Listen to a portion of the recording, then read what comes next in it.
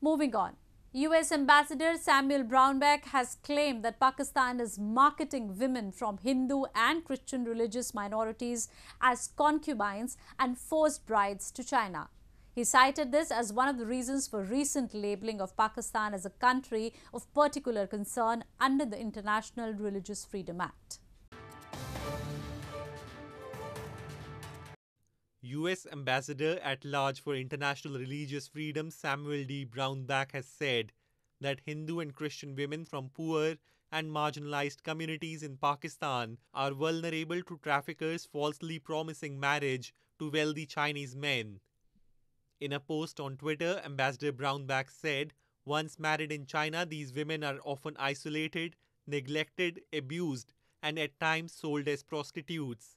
He also spoke about the issue during a webinar by the US Department of State this week, where he highlighted women from religious minorities in Pakistan are being marketed as concubines or forced brides into China, as they are often impoverished and vulnerable.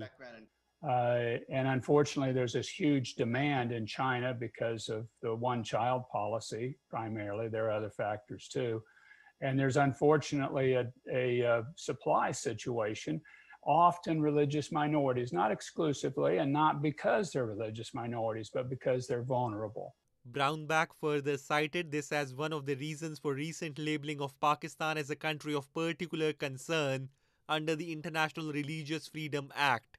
The allegations of trafficking are a disturbing aspect of China's growing presence in Pakistan, a long-time ally drawn closer lately by expanding economic ties, including China-Pakistan Economic Corridor.